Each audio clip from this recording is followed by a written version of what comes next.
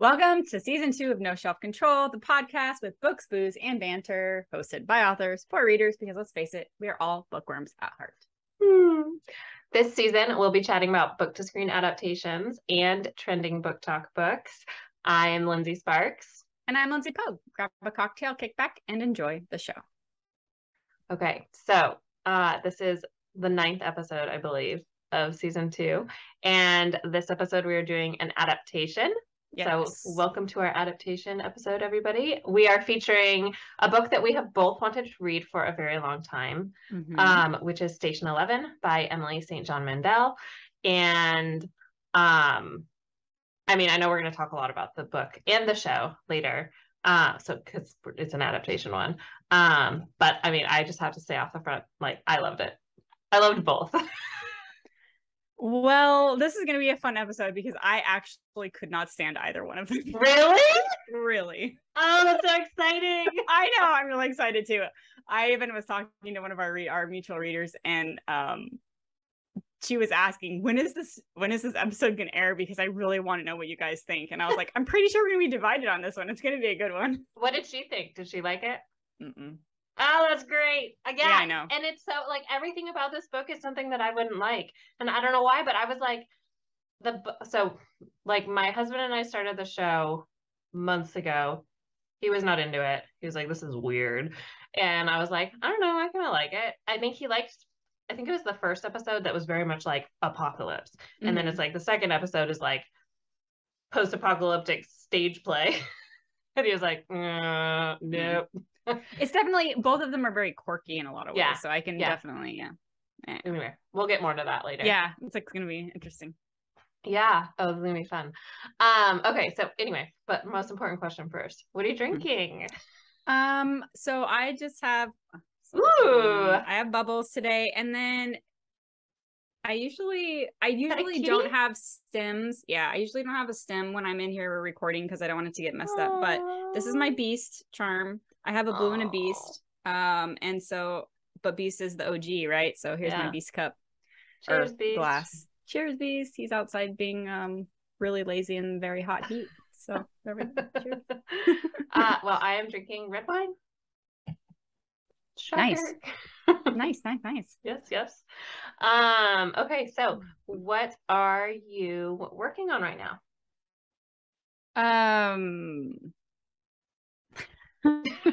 I feel like Are you working right now? I'll just twiddle my thumbs.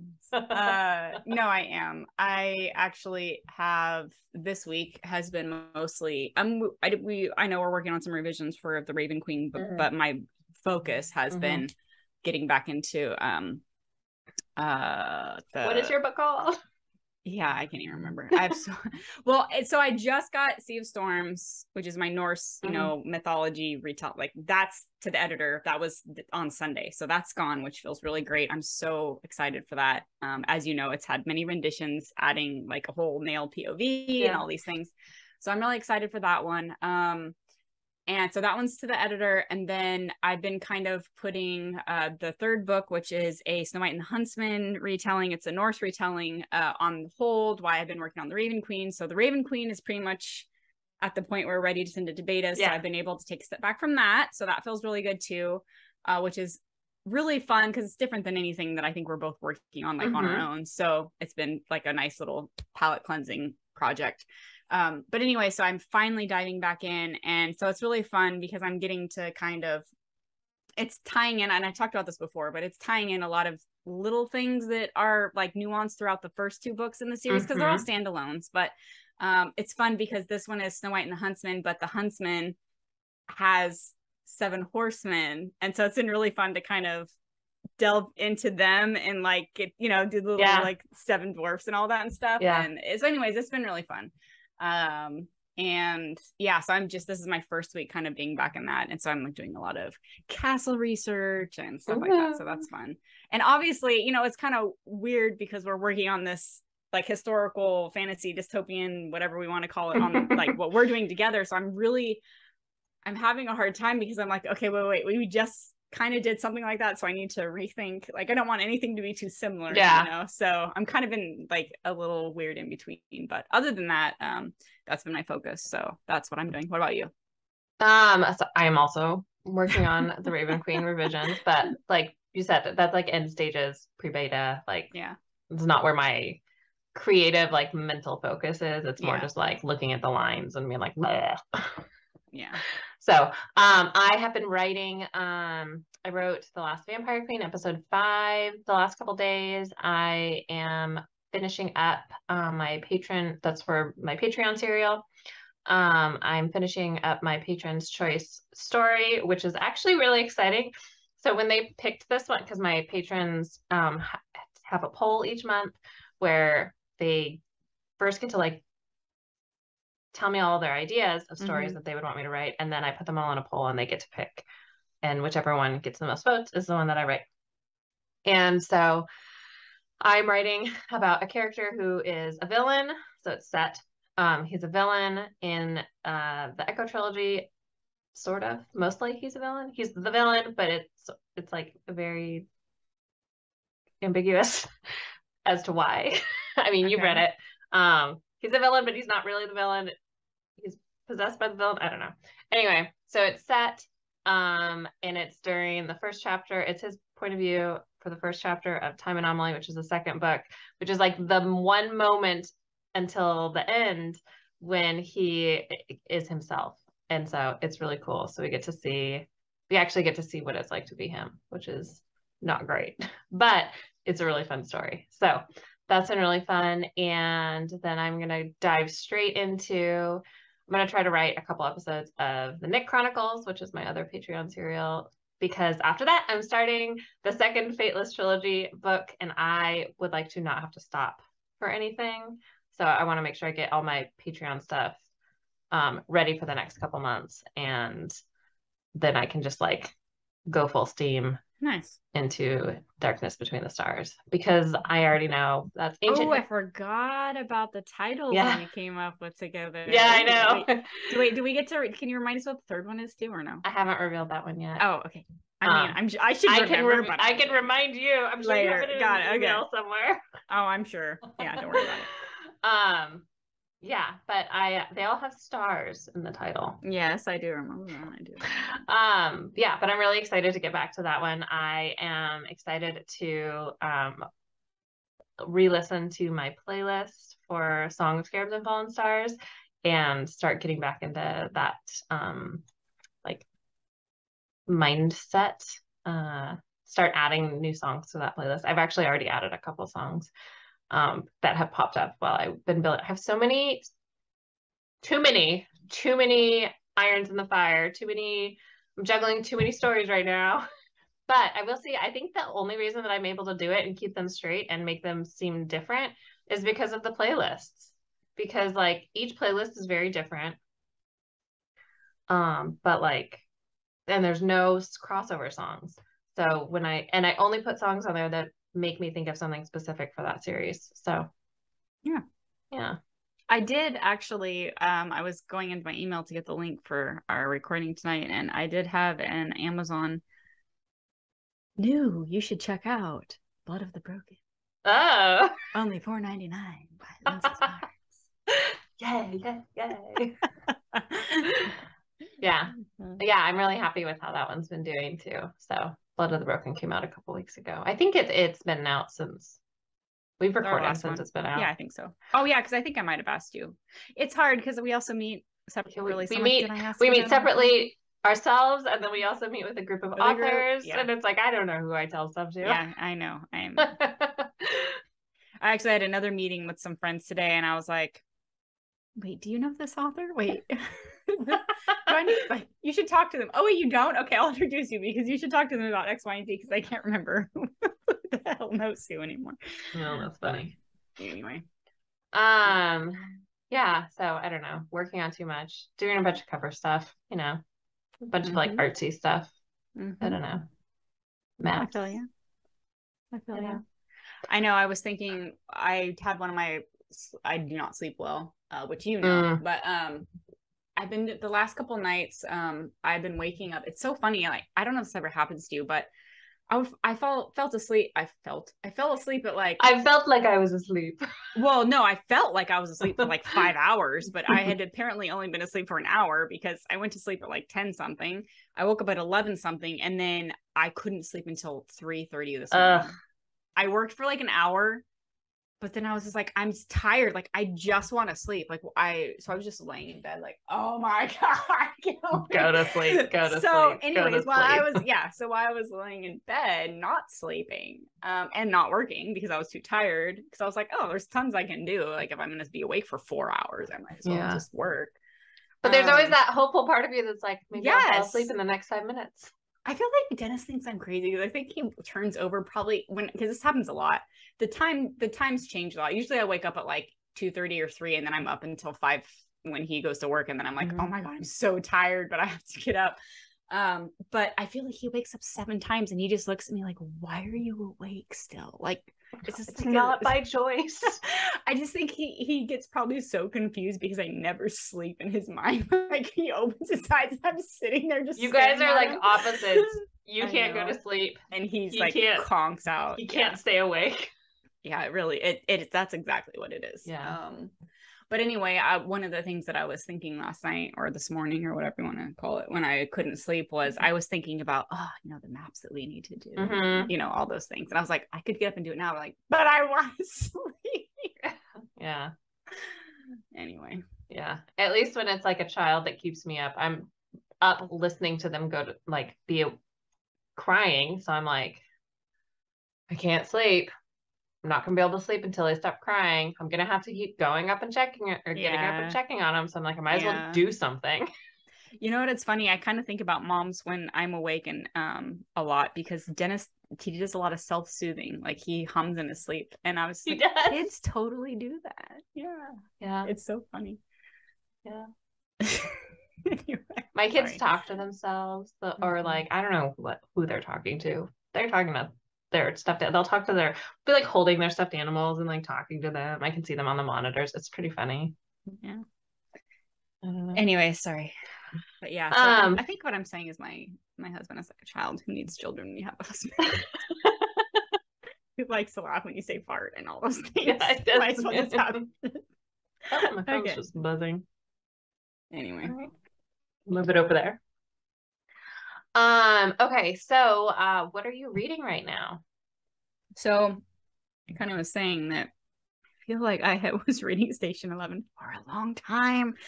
I'm just diving into Things We Never Got Over by Lindsey Sparks. This is gonna be my second book by her. I really loved her first book.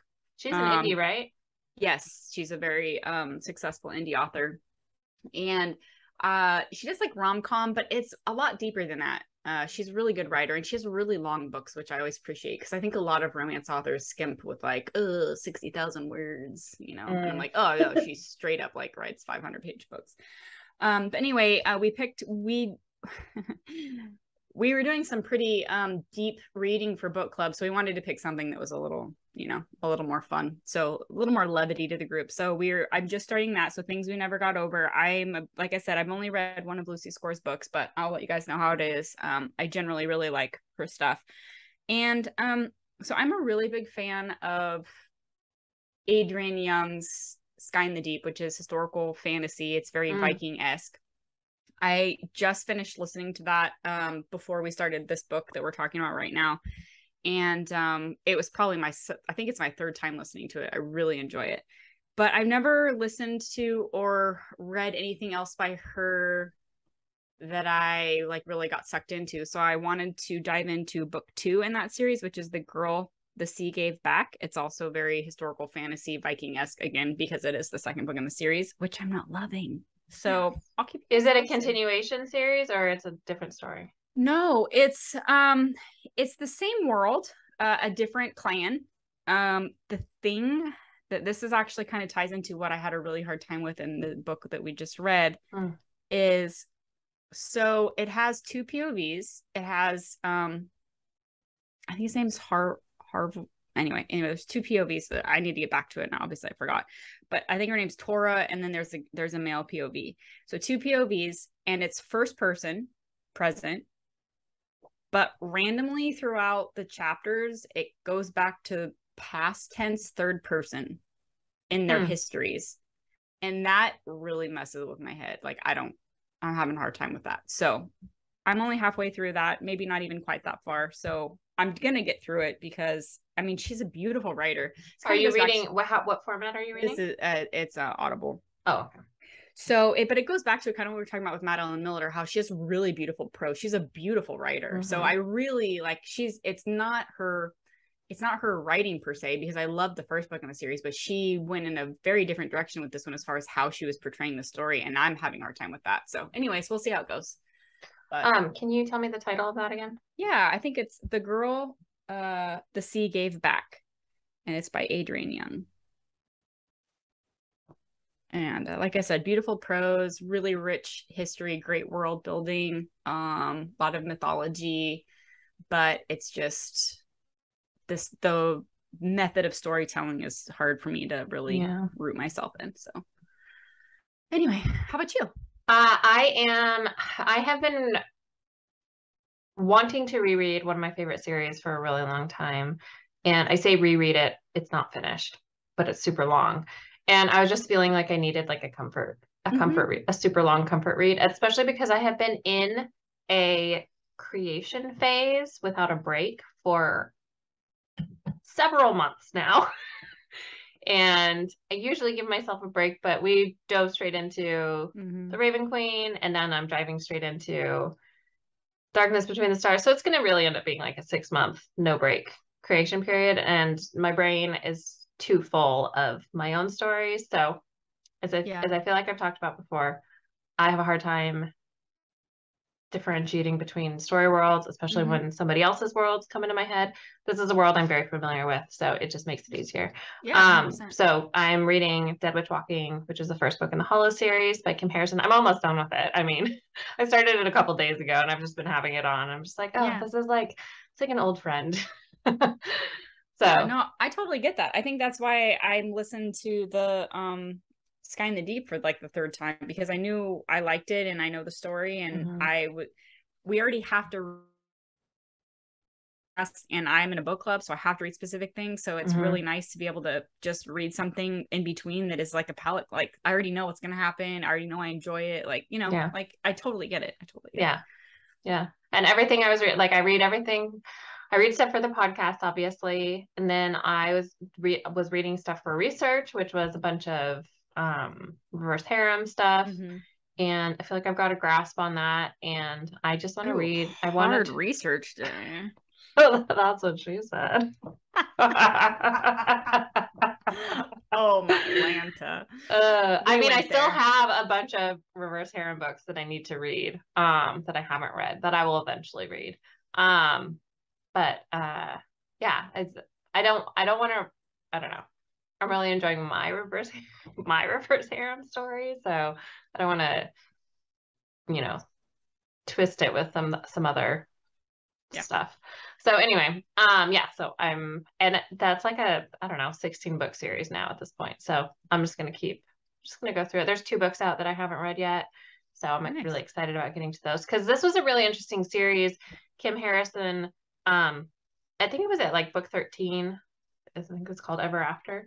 That was like the final book. It was supposed to be the final book in the series. And then like 4 years later, all of a sudden it was like, there's another book. And then there's been like 2 more books since then. So it's like it's almost like, I feel like J.R. Ward does that too. Yeah. I feel like Karen Marie Moning has done that with the Fever series, where it's like one long story arc comes to an end. And it's like, she takes a moment. This is Kim Harrison I'm talking about now. She takes a moment and she's like, because that 13 books, I'm pretty sure it's 13 books. I know, it feels like it should be the end, right? But it was great, and I was so excited when she was doing another one. And I read the first one of the new restart, and I was like, she actually had to like it was like the epilogue that was on the final book. She kind of had to like backtrack on, and like I think she turned it into a dream or something. But yeah, I don't know. I'm really excited. I love this series. I love this. This series is so good. It's urban fantasy. It is all-time favorite. It is, the first time I read this, I had to stop reading it at, I think it's either book 4 or 5, because there's this big thing that happens. And it like broke my heart. She like tore my heart out of my chest and like stomped on it and like stabbed it a bunch of times. And then she like looked at you and she's like, sucker. Yeah. And then like the entire next book is just like the grief and fallout from that thing that happened. And it's just like painful. It's painful to read, but it's like so good. She does such a good job, but it's going to be really hard. Like I've read it since then. I've read it since knowing what happens. I've reread it and it still is going to like, leading up to it, I'm just going to be like, what? And I got Mandy to read it, my assistant. And she was like, I did not think that this was going to happen. And she was really mad at me. Well, like, well, yeah. I guess that's good writing for you. Yeah. Yeah. And this series, I'm just going to keep talking about it because it's so amazing. I want everyone to read it. Now I'm getting sweaty because it's hot in my office. So, so sorry if I'm shiny. But it has like one of the greatest super long slow burn arcs okay, you're gonna go that is fully enemies to lovers, and it is so good. It's so good. Exciting. Yeah, I love it. I know I've tried to get you to read it before, but you wouldn't do it, or you tried it and you weren't into it. I don't know actually if I've read that one. I read Moaning. I read that one, the Fever series. I read like 1 or 2 books of that. I don't think I read the Kim Harrison books. I think the hard thing with the Fever series, Dark Fever is the first one, is that in the first book and kind of in the second book, the main character is super annoying. I remember. She's kind of like Valley Girl-esque, right? Yes. Yeah, I remember. She's Southern, but she's all about like... No offense, it's not against Southern people. She is like the stereotypical like girly girl, but she's also super like narcissistic and I don't know. But she grows. There's an amazing character growth arc in that series. Yeah. All right. Well, if there's 13 books, I'll have to see when I can, or 14 now. I'll have to see possibly what 15 or 16. Yeah, we'll see one day. But the audiobooks are great. I think it's the same narrator the whole time. That's good. That's rare is what that is. Yeah. And that series has an amazing cast of like side characters. It's an amazing group of side characters. They're awesome. They're so fleshed out. So yeah. Anyway. Talked like for 15 minutes about that. We are not affiliates. But you should read it. So before we started recording, we were also talking about something that I think we should talk about, which is because we both had a lot to say about this. So what are you watching right now? Well, it's funny because you know me, like I feel like you guys always have a show you're watching, and I feel like I don't watch a lot of TV, so I kind of go through these, you know. So right now we're watching Evil, which is so good. Which is hilarious because my husband loves scary shows and movies, but he's terrified of them. So like we watch them and then he leaves all the lights on in the house.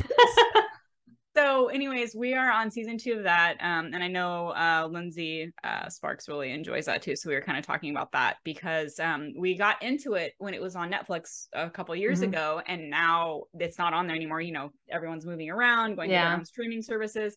So I finally found it on Paramount Plus. So we were 2 seasons behind. So we've been trying to catch up after watching the Station 11. So anyways, it's a fucking mind fuck is what it is. But anyway, I'm interested to see where it goes. We're only in season 2. So. Yeah. And I feel like this show is such a like dark horse show because it's not like super crazy popular, and I don't understand why, because I think it's amazing. And the first season is so brilliant in the way that you don't know if it's real or not, what's going on, or if any of it is, if it's all psychological and like everything could be explained away, but you're like, but maybe it can't all be coincidence. And then in the second season, it gets more into stuff. But I will say, and we talked about this a bit before we started recording, but I want to say it on air, which is that show has the scariest hour of television that I have ever seen as a TV show. And this is including The Haunting of Hill House. Really? See, I feel differently, but Although that whole I basement think scene in The Haunting of Hill House was super freaky. I think Dennis would agree with you, but I think Haunting of Hill House was more. Oh my gosh. We have very different definitions though. So yeah. And I can't remember what the episode is called. I know you just watched it. It's the elevator episode. It's in season 2. I think it's called The Elevator. It's or something. Freaky. It is. And I think the thing that makes it so scary is that the whole time you're like, wait, is this real? Is this real? Is this real? And then at the end they throw this thing in there and you're just like, what? So this is something that I think is really interesting. I'm going to pull out my psychologist hat here, which I don't have, let's be clear. This is just like a barely half glass of bubbles talking. But you guys both have sleep paralysis. So yeah. I think your idea of scary is a lot different than maybe some people's too. Yeah, that's true. That's interesting. Yeah. But I mean, so funny. I'm not saying it's not creepy. It is creepy. I'm not saying it's not, but yeah, but I mean, it is funny because like sleep paralysis appears in this show and it also appeared in the Haunting of Hill House. Yeah. Anyways, just that's why I'm like, Dennis, why do you like watching the scary stuff if you like know you're just gonna go and like have some horrible interaction like when you're real? Yeah. Oh my God, I do this. I know. Meanwhile, I'm just laying there like trying to sleep and I'm like, oh. He's like, there's children. They're whispering in the other room. And we don't have children. So yeah, that's terrifying in the middle of the night. Yeah. The auditory hallucinations. Yeah. I'm just hallucinations like, are terrible. Lanta. Yeah. Anyways, but anyway, so we're watching that. We just finished, obviously, what we're going to be talking about tonight. And then 1883, I think I talked about it last time. Mm-hmm. Hands down, one of the best shows I've ever seen on television. I don't think I've ever had more feels, even watching a movie, maybe, to be honest. Like, I think the acting was so good. So there you go. That's my 2 cents. Okay, well, I have 3 shows. So and my husband has just been like on a roll with picking shows lately. So Blackbird. Blackbird is amazing. It has, I think you say his name is, not you say, but like his name is pronounced Taron Egerton or something like that. He was in The Kingsman. Yeah. Okay. I know you're talking about the British guy. Yeah, he's like kind of little British guy. But he's like the main character in this. Anyway, it's great. It's like he gets arrested. He gets a chance to like exonerate himself by. Oh yes. This is a movie or a show? It's a show. It's a miniseries by catching a serial killer or by getting a serial killer to give up his secrets or something like that. It's so good. So that's Blackbird. And then we watched Slow Horses, which is like a British spy show. It has, I'm not going to think of anybody's name right now, but it's amazing. It's an amazing cast. It's so good. Highly recommend. And there's only 1 season out, but there's going to be at least 4. And then the one that we're watching right now, God, what is it called? And now I'm not going to be able to remember. House of the Dragon. No, we're not. No, he doesn't watch Game of Thrones. I'm watching it. I'm only. Sorry. Well, but I mean, he never watched Game of Thrones. I know Dennis is totally anti. He will never watch it because everyone likes it. Yeah. He's like that. Oh my gosh, this is gonna drive me nuts. Goliath. It's got Billy Bob Thornton. It's so good. It's a lawyer. It's like a nice lawyer small lawyer going against big corporation kind of thing. Oh my gosh, it's so good. And he's also like a super alcoholic. It's great. Dude, he always plays an alcoholic. Well, I mean, addict. Like, to be honest, we've been saying like somebody wrote this story with him in mind. Like, this is Billy Bob Thornton as lawyer. Nice. It's like, what would they have done if he didn't want the role? Yeah. Maybe he helped write it. I don't know.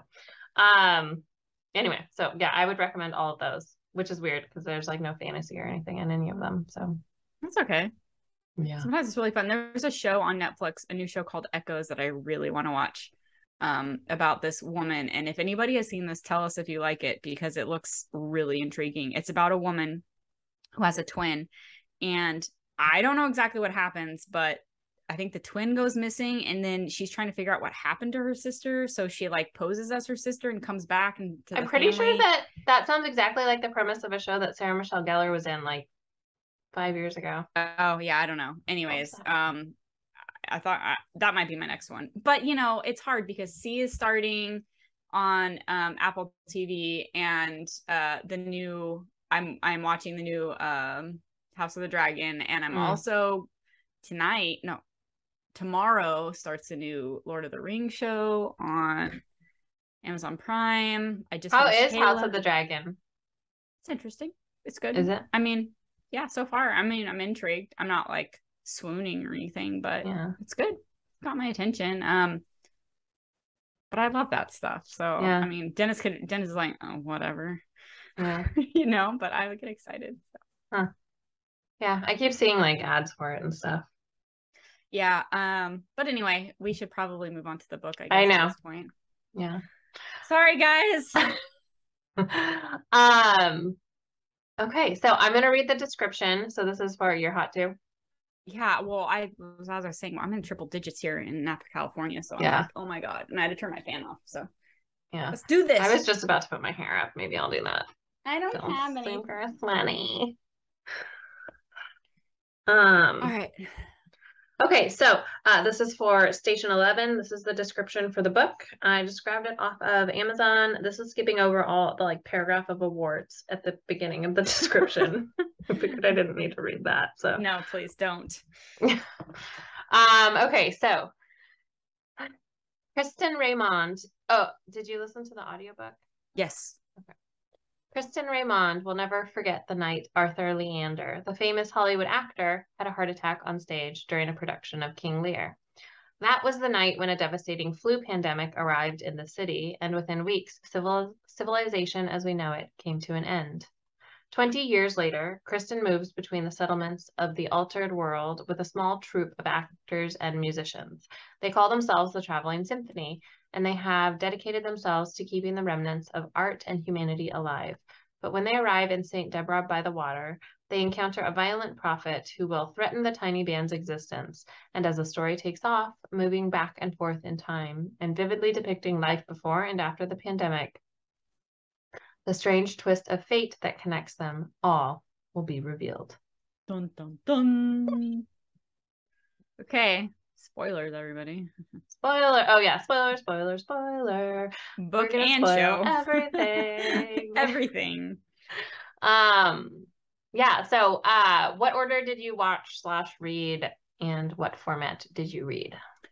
So, I had started watching this show months ago before we had decided we were going to read it. I only made it to episode 2 or 3 because I wasn't super into it. And then we decided to read it. So obviously I made sure to try and listen / read it as much as I could before I started running out of time. And I started watching it because I need to be prepared for the podcast. So I went ahead, I started watching it, took a break, read as much as I possibly could, or listened as much as I possibly could. And then yesterday I finished the show. And then I had like an hour left today to listen to it. So kind of back and forth, really. But that would be confusing. Yeah. I mean, I didn't really have a choice. So yeah. It is what it is. Yeah. How about you?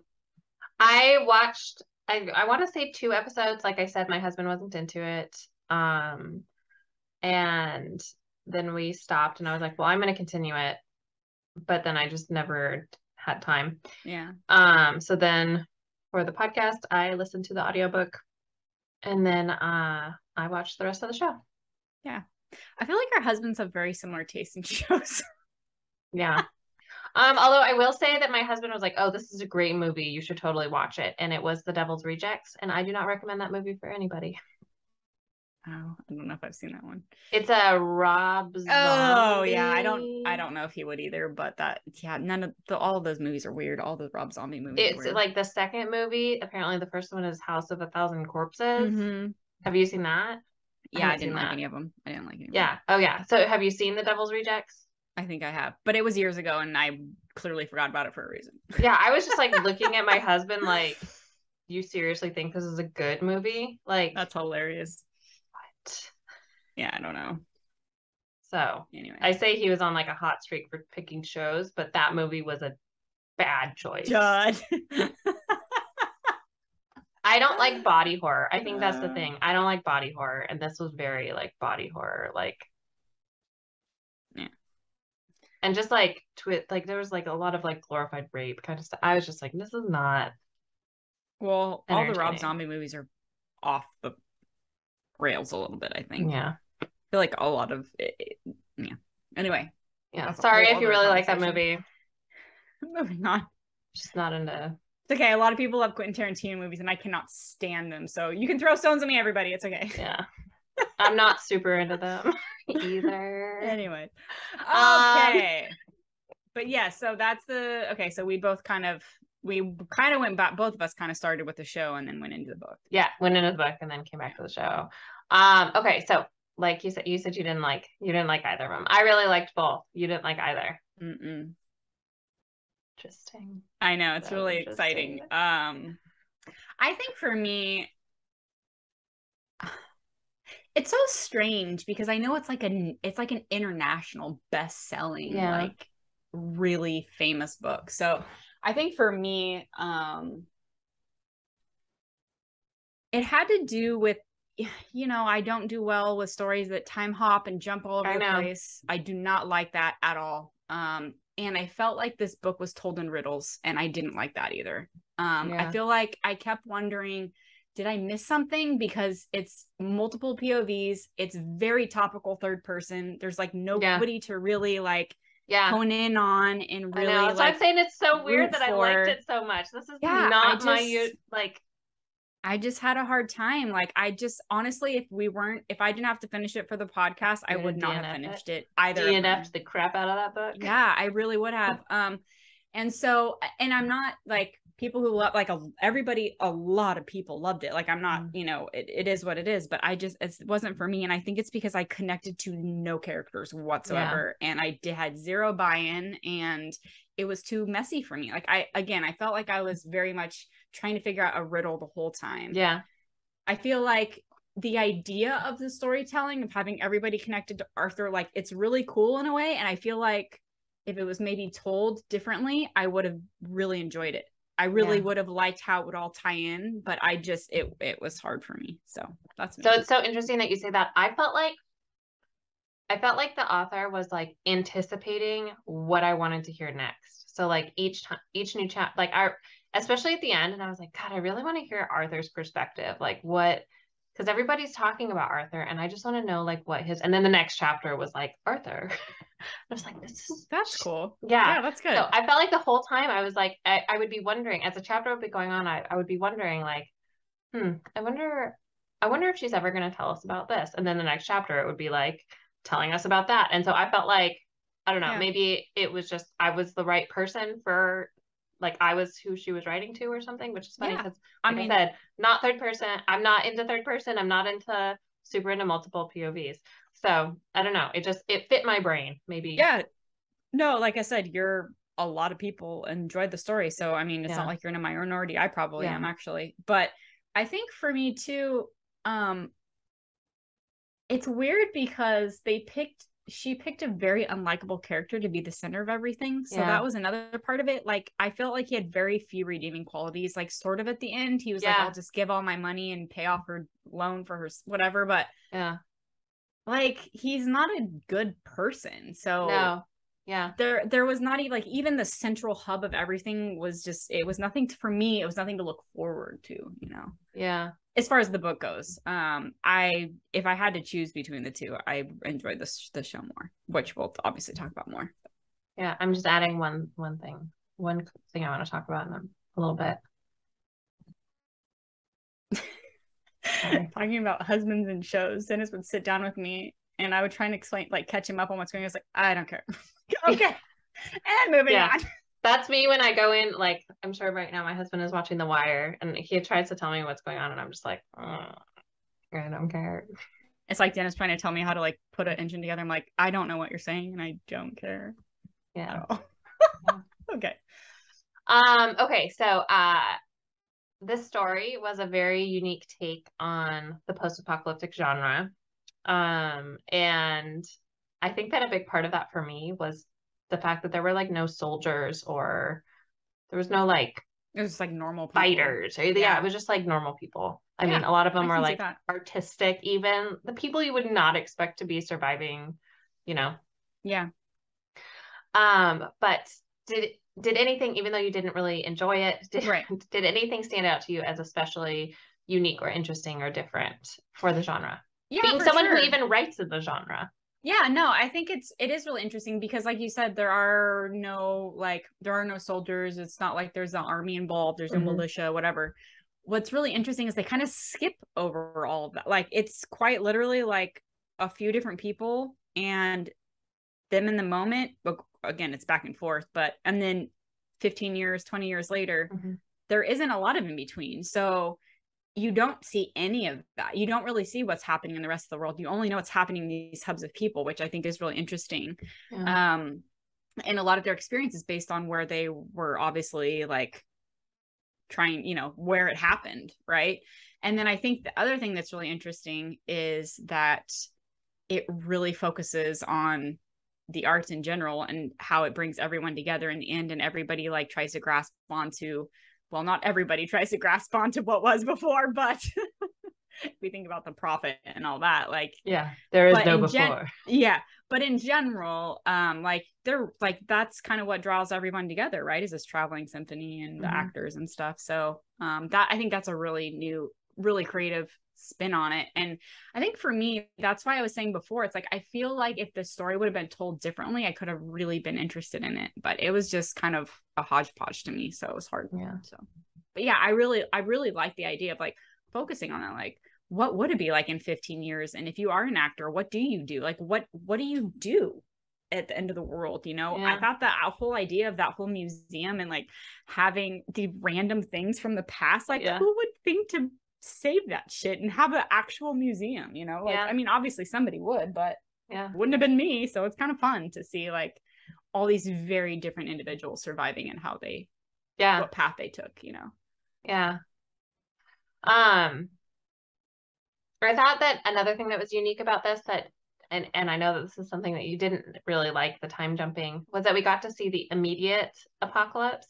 And like you said, it was like a very insulated view of the world ending, because basically the only people who survived are the people who stayed isolated and weren't out like watching the world end, because it was like I think they said like 1 in 1,000 people survived. We didn't actually see anybody survive the flu.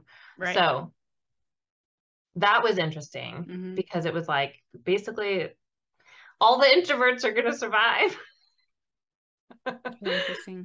Well, and then if you look at Clark's situation, though, it's also the people who are like, or even, it's hard. Like, I feel like maybe watching the show and reading the book so close together is kind of convoluted in my head. Like, the lines are a little blurred, but because they're very different. Like they're similar enough to be like, wait, was that the book or the show? But they're also very different. Like, especially like the second half, the story, like the like conflict storyline. Oh, for sure. Yeah. I don't know. It's really interesting to see who survived and like how people coped with it, Yeah. I have a question, and this isn't really, I don't think this is in really any of your questions. This is why I want to bring it up. So did you like, I mean, I know Clark in the book or in the show, I didn't really get any vibes from him per se, other than maybe like some sort of envy or jealousy in the book. But do you think, like, I know he says that he loves Arthur, but do you think like he loves Arthur? Like loves him? Like he was like in love with him? Well, because we know that he has a boyfriend and stuff like that. So I mean, it's not like a stretch or anything.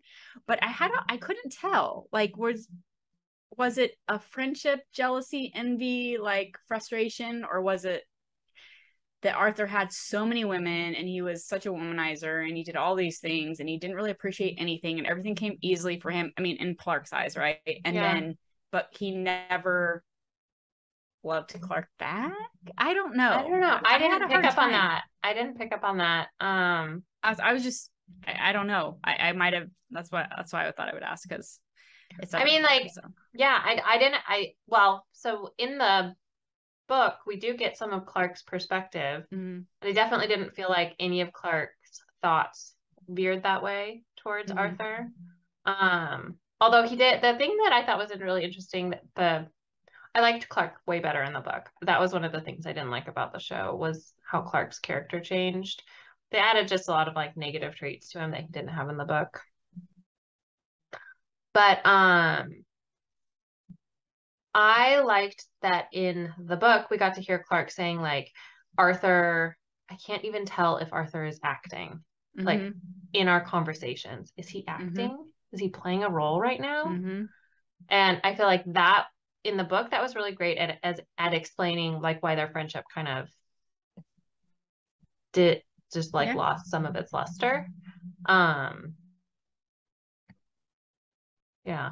Yeah, I have to admit, I didn't really start thinking about it and questioning that until Elizabeth was stuck in the show in the airport with him, and he was like going off and like freaking out about Arthur, and she was kind of just laughing because, you know, she's been dealing with him for however many years and has a kid with him and knows what he's like and stuff. But I was just thinking like how much Arthur put everyone through, and to have Clark, who really has no, I mean, yeah, they were acting together on stage and stuff, but what was the buy-in for him? He wasn't married to him. If he was frustrated with him, they didn't have to be friends. So like, I was just trying to figure out like if he got so frustrated, or if he wasn't sure, like, is this even my friend talking to me? Is he acting? Like, is he being real? I don't know. Anyways, I'm way overthinking it, but I was maybe Arthur like hung on to Clark as like his like, because in the show grounding friend. Yeah, because in the show we didn't have V. Like we didn't even really have Victoria in the book, but we had the book, his childhood best friend, Victoria, who published the letters that he wrote to her. It was like a big betrayal. So maybe Clark was kind of like a combination of those, Clark and V. Like you said, it was Arthur's grounding thing. Like he hung on to him, like even beyond the point where it was a healthy relationship, because he needed Clark to like feel like a real person still or something. Yeah. Because everything else was acting and, you know. Yeah. I don't know. I don't know either. I mean, that's what I feel like there's a lot of things you can interpret with this book, so who knows? Yeah. Yeah. I'm trying to think if there's anything else about the like kind of unique take. I just felt like it was so like we said, it was so interesting that it wasn't survivalists, or it was just like artists and actors and this random group of people with a goalie in a airport. I know, right? Like that's so random. I know I was reading a lot of things afterwards about how a lot of people who are really into Shakespeare and literature, they really enjoyed the story. And I think for me, I'm not a Shakespeare fan, so I think that might have also been like, I didn't have a connection to it in that way too. Yeah, I like have read some Shakespeare plays, but I'm not like super into. I probably haven't. I mean, like I've seen all the Romeo and Juliets because everybody has, and like Leo. So, that soundtrack. Yeah, I mean, but I've read Shakespeare. I've done a lot of projects on Shakespeare. I've never been into Shakespeare. I was actually wondering if, and I didn't look this up. Shakespeare books, and I don't care to read them. I didn't look this up, but I was wondering, is it supposed to be a retelling? Maybe, I don't know. I know, based on what I read, it is kind of like a. Yes, I believe so. I mean, this is what I was reading based on multiple people's comments. If that's what the author intended, I don't know. But what did they say it was? Hamlet? Yeah. Maybe that's why they focused on Hamlet so much in the show. Because I was like, I don't know. They talked a lot about definitely King never Lear read too, Hamlet. But yeah. Yeah, King Lear is the play that Arthur was in, but they don't ever, the troupe doesn't ever do King Lear. Yeah. And I don't even know anything about King Lear. When he dies, though, that's what they're playing. That's what they're doing. King Lear. Right? Yeah, that's yeah. Oh yeah. So I don't know. That we would need somebody who actually. Yeah. See, and then I think that might be another thing too. Is it's like I'm not a literary person when it comes. I mean, Shakespeare is confusing enough to me just watching a show or reading about it, let alone somebody having 17 layers to a novel that works it in. Like I wouldn't get it. Yeah, it was a very layered book. Yeah. And then with the Station 11 comic or Yeah, graphic it's like novel. a book within a yeah. It's a book within a comic I feel within like a book. the lines from the graphic novel were like some of the most poignant. Well, they were also repeated a lot, but it was like in the show. I'm not sure if this was again. I'm like you. The like, lines are blurred. I know. Yeah, but the like I remember damage thing that is said several times. There were just like a lot of because they were like recite the prophet's whole thing is that he like recite it's like lines from the comic book. It I don't know. I thought that was really interesting. And I was like, I want to read this graphic novel. Did they make it? I mean, that would be smart. They made it for the show. I mean, yeah. So no. Yeah. Okay. So how did you feel about the multiple POVs? That was one of my questions. You already said that it was part of what kept you from getting super into it. Yeah. How about you though? You liked it? I shockingly didn't mind them. And like I said, it felt like she could anticipate when I wanted to hear something more from another person's perspective. And I wonder if maybe I didn't mind the multiple POVs because we weren't like super in people's heads. And so it wasn't the mind jumping or whatever was Yeah. okay. Yeah. I mean, I guess it's technically third person, so I guess is that still mind jumping? I guess so. I don't know. I don't know either. I mean, yeah, I think it depends on like how close you're supposed to be. But yeah, I think I already said everything that I thought about that. But I just think it's interesting that it didn't bug me, and I don't know why. So I have a question. In the book, who do you think is the main character?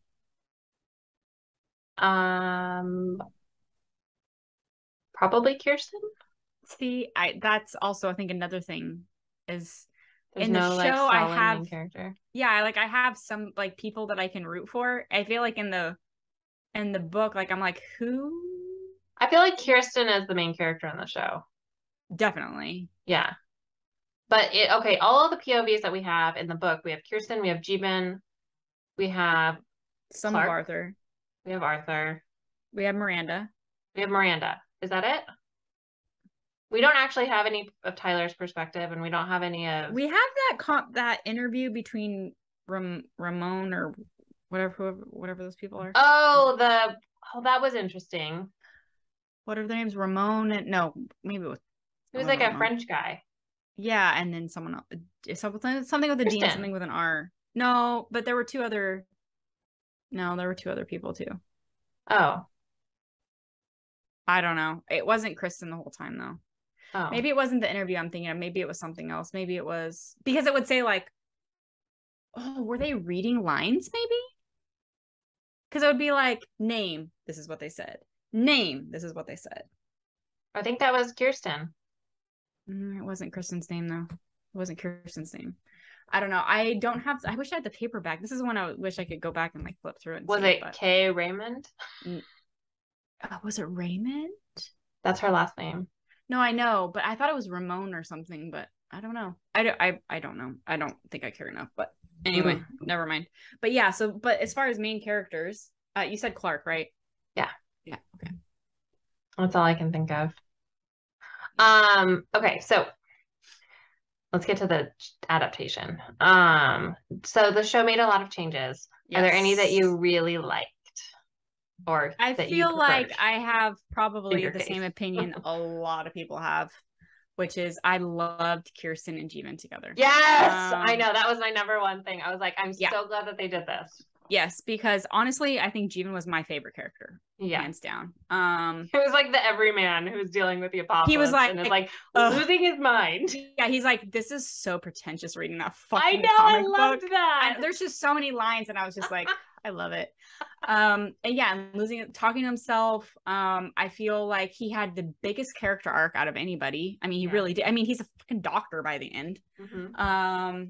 I think my favorite episode was him being in the pregnant woman. Yes, I loved that one. Yeah, ward or whatever, and I loved that. And his reunion with Kirsten had me like teary eyed. Yeah, which is, I mean, and I was so excited for that because they don't ever, other than the very beginning of the end of the world. So, and it comes up multiple times throughout the book, but they only meet at the theater.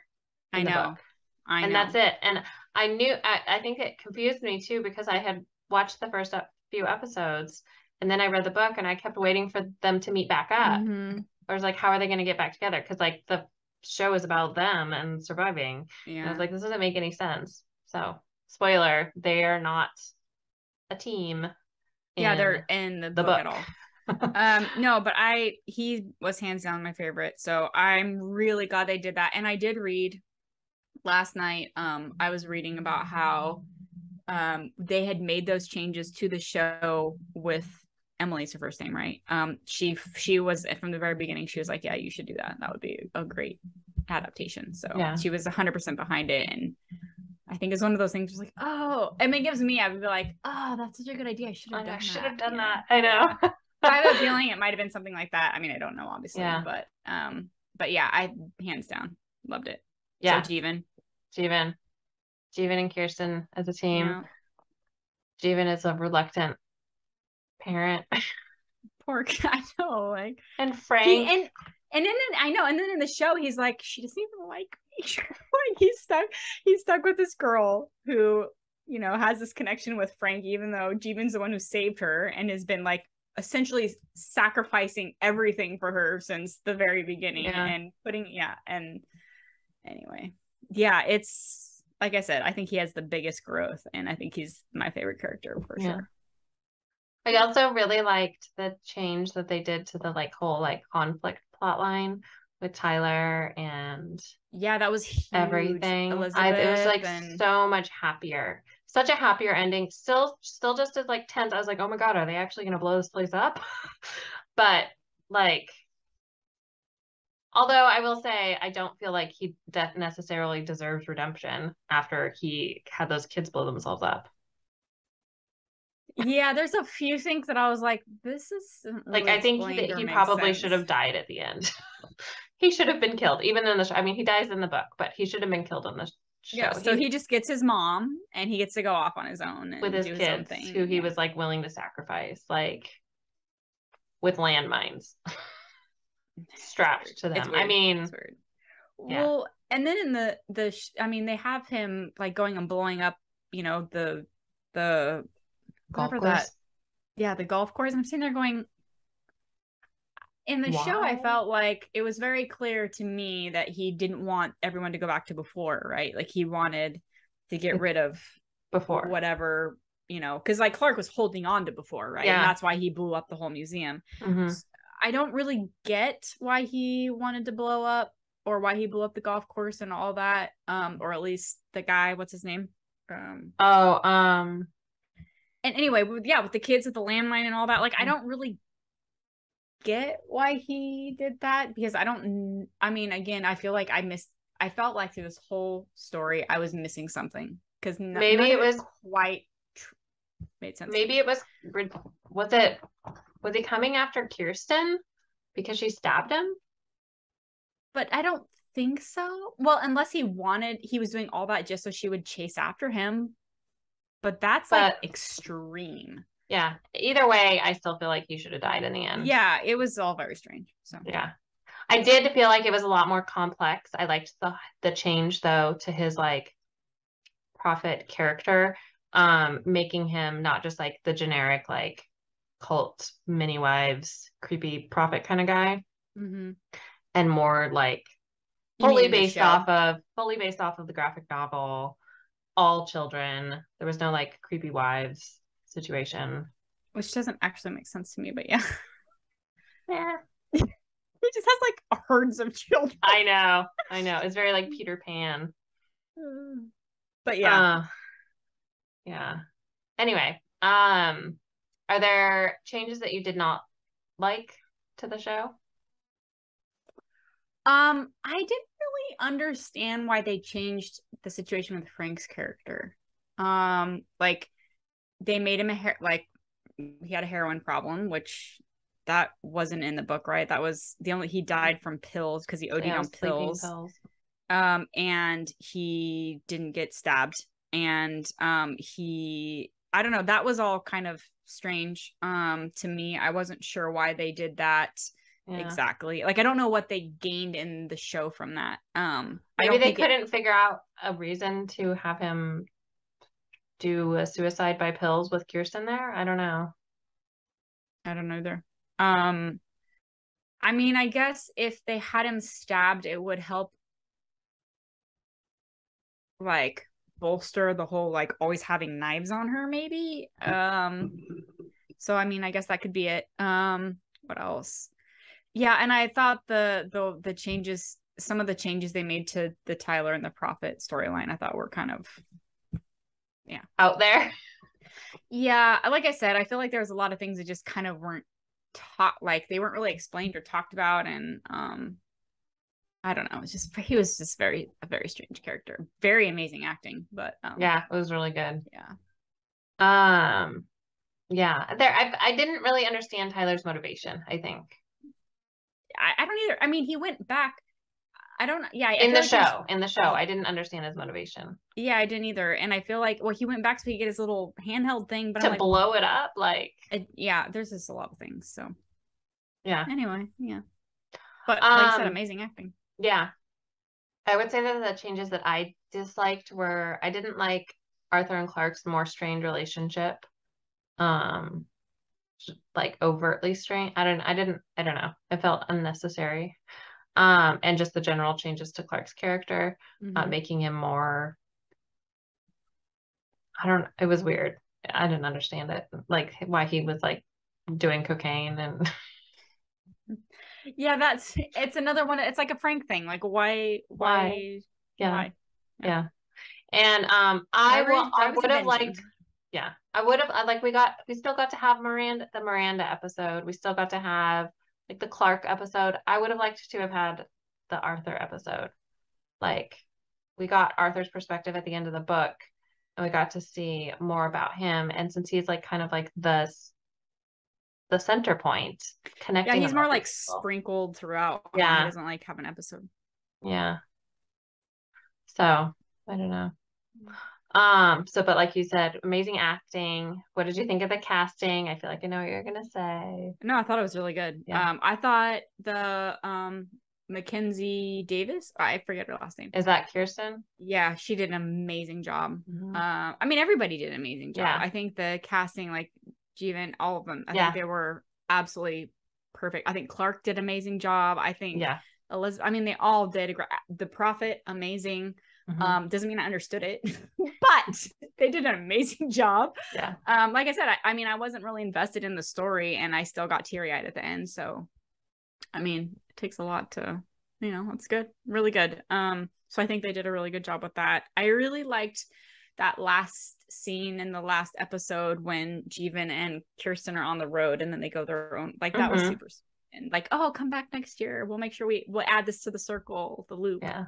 Really like that. So. And did you notice that Jeevan's kids were named Frank? Yep. Something and Key. And I was like, is that Key for Kiki? Kiki, probably. I was like, yeah. Yeah, no, I really like I said, I loved his character, and I love my favorite episode was when he was at all those pregnant women. I mean, it was just great. Yeah. But yeah. She's like, I don't care if you're a doctor. She's like, you're a doctor. Pretend like you're one. Yeah. And I loved the part when she's like sitting in that armchair. So like drinking out of her vodka bottle. Yeah. And she's explaining to him why she's alive. She's a doctor. She's like, because I had my, medical license revoked for running a Ponzi scheme in the hospital. Oh, that's what it was. Yeah. So I was at home while every other doctor died. Yeah. And I was like, this is so interesting. It really is. And like that explains why like there would be no soldiers. There would be, because they all would have been, out trying to organize people and stuff, and so they all would have gotten sick and died. Was it in the movie or in the book or both, when they said it only is like 3 hours between contracting it and then like dying? Getting sick, or maybe it was showing symptoms. I can't remember. Maybe I think that they were just saying like there's like 0 incubation period, so it's like you are exposed and you get sick 3 hours later, and then there's like a 0.1 chance of survival. I really like that it wasn't a zombie. Like I Yes. really like that there was no zombies. Yeah, there was no zombies. There was no like, there were the red bandanas. Not only in the show. Yeah, I was gonna say, I think they were only in the show. Can't remember. They allude to her waking up with guys with a bunch of guns, and I thought maybe it might have been them, like towards the end of the book, but I don't. It never like I don't recall it ever saying like the red bandanas. Yeah. Um.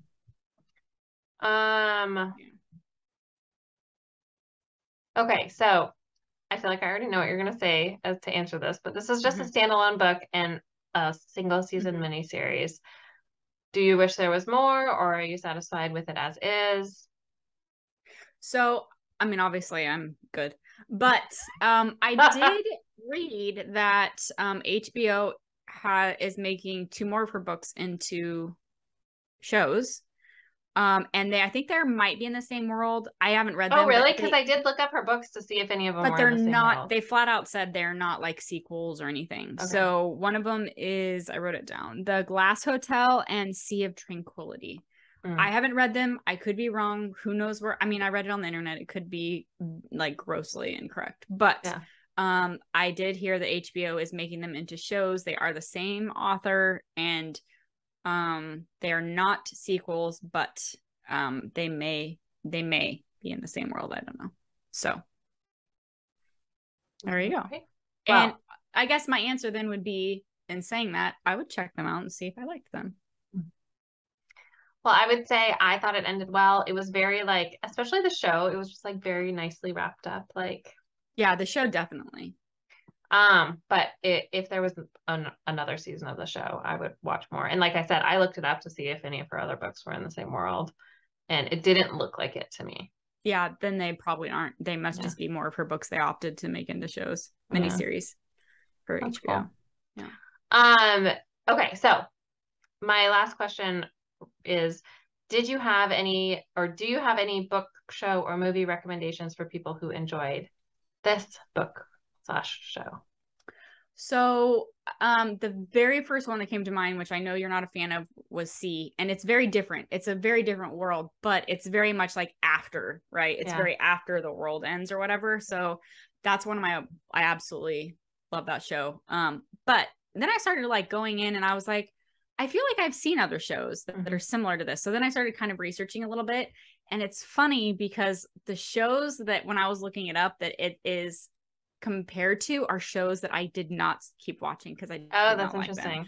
So, The Leftovers. Yeah, I remember. I wasn't sure if you kept watching that. I never watched it, I don't think. Yeah, I watched like probably 5 or 6 episodes, and I was like, this is I don't have time for this. So there's that one, and then Raised by Wolves. I watched 3 episodes, and I will never ever watch that again. That is one of the most disturbing shows. It's super weird. Super weird. We watched it. We watched both seasons. It's so weird. It only gets weirder. Yeah. And I can't believe that my husband wanted to continue it, but he was like, I feel like I'm invested. I've got to keep going. I need to find out what's happening. And it's like, you never really understand it. Yeah. It just gets weirder. It's too much for me. So that's why I just thought it was really funny. And then a couple other ones that I actually do want to watch, or at least one other one for sure that I really want to watch, is The Stand, which I still haven't seen. I do want to see the newer one. So I really want to watch that one. Because with Alexander Skarsgård. I didn't know he's in it until I saw the image, and I was like, all right, well. Oh, guess I'm gonna watch this. But I've been wanting to anyway. I really do, because a lot of like the Savage North Chronicles is compared to that a lot. So I want to, so I really want to. I need to watch it / read the. Isn't it vampire? The Stand? Is it not vampire?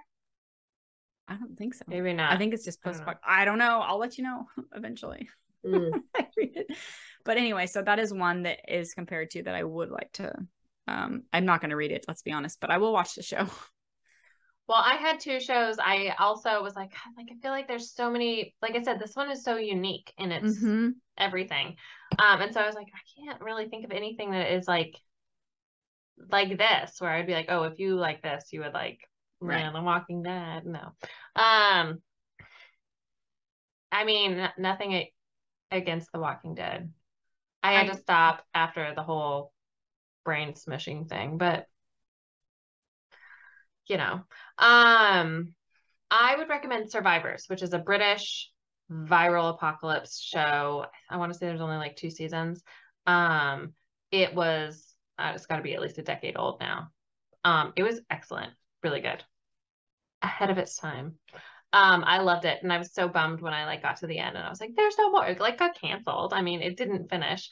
And that then sucks. yeah, and then The Rain, which is yes, I saw that on there. Dennis watched that, and I think he liked it. that is a great show. Great show. And it's English subtitled, like Danish or something like that. Really good. Those were the 2. Yeah. Yeah. So I don't know. I have to say, and I know, again, this is one of the issues I had with the book, is that there wasn't, I feel like everything was really topical for me. I mean, it was layers, but it was like, I didn't feel like I was ever submersed in anything. And so, but what I really enjoyed about the show, loved the costumes. Can I just say, oh my gosh, yes. So good. Plastic bottles as skirts and like gloves as, I mean, it was so creative. And then how that their carriages for getting around, making them like their train wagon shit. The like whole so smart. Like setting, world building, very like cool. The way that it looked was so cool. People looked like dirty and unwashed, and like it was, who knew fanny packs would be so useful? Yes. I mean, the whole time it's like strapped across the. I'm just like, oh my god, this is awesome. Yeah. So yeah, I have to say that was pretty epic. Yeah, and like in the first year, like Kirsten and Jeevan and Frank, like their whole outfits, like everything, they were like sweaters on their heads. I mean, they're in Chicago, right? It's cold. What do we know what year that's supposed to be? I don't know. Roughly like nowish. I don't know. That's what I was just curious because I mean, that's kind of what I was thinking, but thinking back on what they were wearing, was a lot of it looked almost like 80s like jackets and like bright neon colors, and I don't know, I was just curious, like what was it did feel like the future, like 20 years later, like the stuff that they had scavenged was from a pre-now era. But yet when they were like all the phones and they were like smartphones, but it was it was, they did a really interesting conglomeration of a lot of things. So yeah. And I loved Jeevan's like blanket fort. When they lit. I'm just like, oh, poor guy. He's like talking to his totally sister. thought that was Kirsten's like little blanket fort. Nope, it was Jeevan's. No. Hallucinating his dead sister. I have to say, like, when he just kind of disappeared and she found the like in the snow, she found the comic and all that. I've seen it going for 2 or however many episodes. I was like, what the happened to him? Because obviously it's not in the book, right? So I was just like, what is he dead? Like, what's going on? So I was so happy that he woke up and there were all those pregnant women. And I know that episode was awesome. I know. And then we got to see like him become a doctor. Yeah, he's like, I'm not even a doctor, but okay. Let's deliver some kids. With my hobbly leg and my burnt arm or gnarled arm or whatever. Oh yeah. So I'm actually really glad that we had very different takes on it. It makes it more fun. Yeah. It does. Anyway, do you have any final thoughts? I don't. I think that, I mean, I was not a fan of either, but I also think that, I mean, this book is a international bestseller for a reason. So if you're interested, you should check it out. It's not super long. Felt like it. There's that. Okay, yeah. And I would say check it out. I thought it was great. So yeah, for sure. Thanks for listening, everyone. Don't forget to check out the show notes for this episode's links and book recommendations. And we'll be back in a couple weeks to chat about. Oh my goodness gracious. Here we go, everybody. We are going to chat about Ice Planet Barbarians. Oh wow, that's a fancy cover. Oh yeah, I haven't seen that one. Fancy cover. Oh wow, okay. It is the special edition. Nice. Yeah, the other one's just like sexy photo people. Yeah. The blue like alien. Purple sexy men holding a woman or something. Yeah. Anyway, Ice Planet Barbarians by Ruby Dixon, which is a huge like book talk sensation and bookstagram sensation. So I like there's people who are obsessed with this series, so I'm really curious to see what it's all about. Yeah, me too. I am too. I mean, and we'll see. I mean, I think we did one alien. Yeah, we had Allison Ames come on, and we did a sci-fi one. and I thought that was really fun. So yeah, so I'm excited to see like what is so swoon worthy about these blue men. Exciting. They're not little green men; they're big blue men. Burly, surly blue men. I think they maybe have horns too. Not on this one, but I feel like on another cover I've seen them with horns. But like this dude's huge. Look at him. Yeah, she only goes up to below his shoulder. Yeah. It's a big dude. Big old, you know what, too. No, I mean, let's be honest. This is gonna be a romance, so. Romance. I believe they are extremely spicy. Okay, so is it erotica? Like, I don't even know. I haven't looked. I don't know, but it's gonna be spicy, everybody. So they call it a romance. It's a spicy romance. We'll just say that. All right. So the next episode is gonna be explicit. All right. If you're blue cocks are gonna be involved.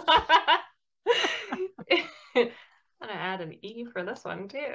Sorry, the heat is really getting to me. I think it's going to my brain. If you're enjoying the show, we would love it if you left us a rating and or a review on iTunes and or anywhere else that accepts ratings or reviews. But honestly, I don't know of any other podcast places that let you rate them. So, maybe like Audible. I don't know. Yeah. Don't forget to join the No Shelf Control Facebook group, even though we're terrible about posting in it. We really are trying harder. I'll get that in my calendar. But the link for that is in the show notes. And until next time, happy reading about blue aliens. Happy reading, everybody.